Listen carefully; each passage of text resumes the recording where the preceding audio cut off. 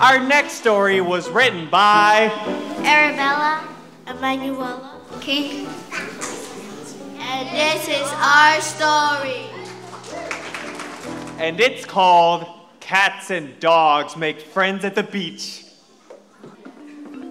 What's up, Shark? Hey, what's going on, Starfish? Oh, just another scorcher today on the hottest beach in all of Hawaii. Tell me about it. Good thing we live underwater. Right. Man, remember that time when we became friends? Oh, that was the best day ever. Let's do it again. Let's make as many friends today as possible. Oh, look, some cats and dogs are coming. From the cat and dog school.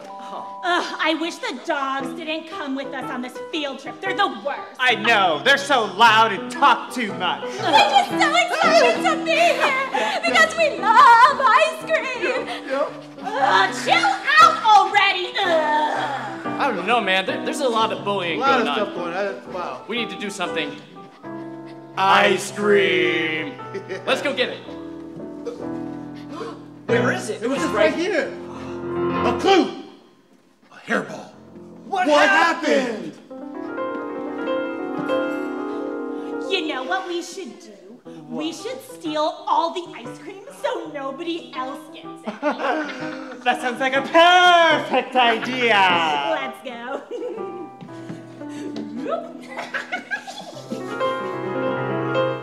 Oh, we'll have to ask our parents for money to buy more. Hi, Mom. We need to get some money so we can buy more ice cream to make friends at the beach. Oh, sure, sweetie. How much do you need? Like $25, Dad? Oh, you got it, buddy boy. Oh, that was easy. All right. Oh, but this time, let's hide the ice cream in that cold mystery box. Good idea. Do you smell that? Yeah. I think it's ice cream. Yeah. Let's go find it. Yeah. Whoa, hold on.